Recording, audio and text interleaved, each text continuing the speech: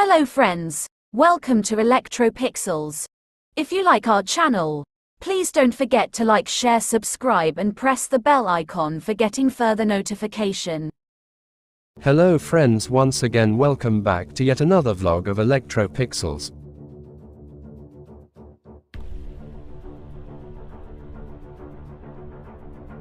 Today in this video we are going to repair this 32-inch LED TV. In this TV the complaint is blank display problem. Sound okay? No picture? While tapping on the display you can notice that the backlight is flashing. So here, as we discussed, these types of complaints are mainly due to internal shorting in Gatesignals inside the glass panel.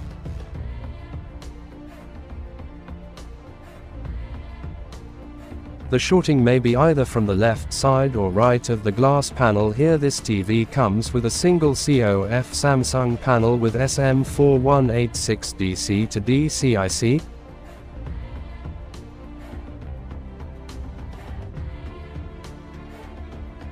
Due to internal shorting in Gatesignals, this IC goes to protection mode, and because of that it doesn't generate any basic panel voltages.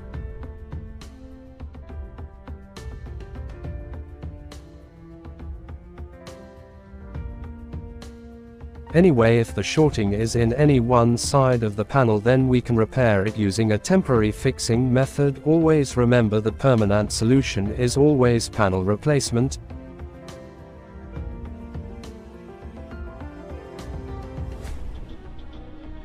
Anyway, these are the Gatesignal tracks from the right side and left side of the panel respectively. So here we are going to first cut down right side Gatesignals. See friends, after cutting the right side tracks, complaint remains same, so here we rejoined the cutted tracks from the right and cut down the left side Gatesignal tracks.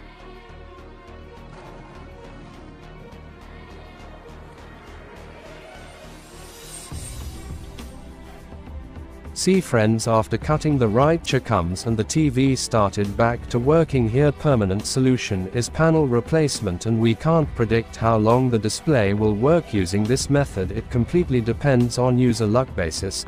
So that's it. Hope you like this video. If you like our channel, please don't forget to like, share, subscribe and press the bell icon, getting further notification. Thank you for watching.